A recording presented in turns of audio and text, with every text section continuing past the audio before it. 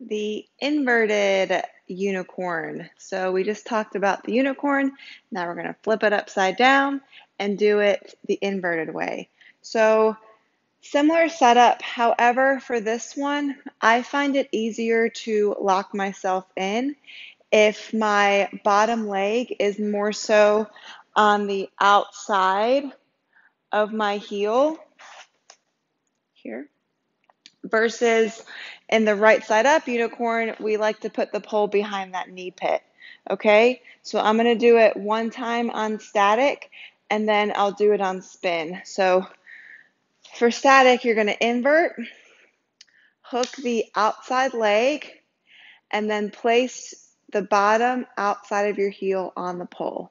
Okay, your bottom arm is the one that's going to thread through for the elbow grip, and your top arm is going to reach up and over and attempt to grab the bottom leg ankle.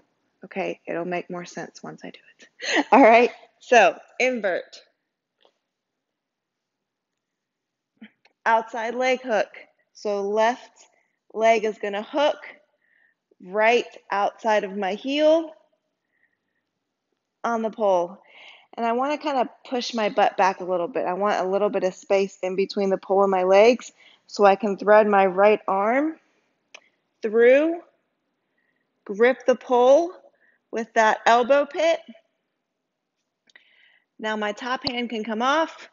I'm going to reach up and over, grab the outside of my right foot, and then you can use this connection point to pull your chest through.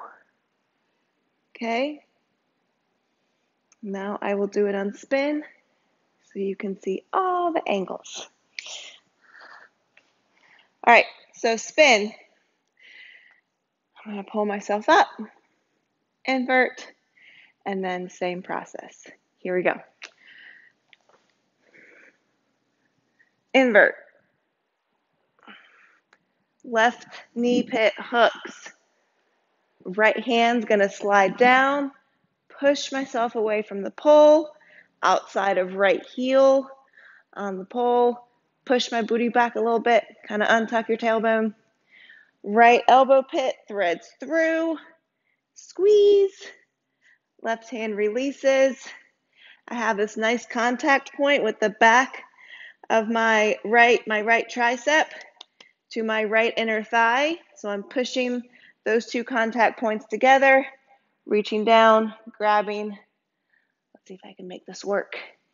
Here we go. Spin.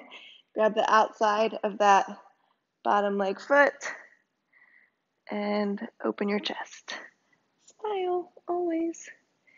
To come out, release that bottom hand. Use those left obliques. Pull yourself back up and come out how you wish. All right, your turn.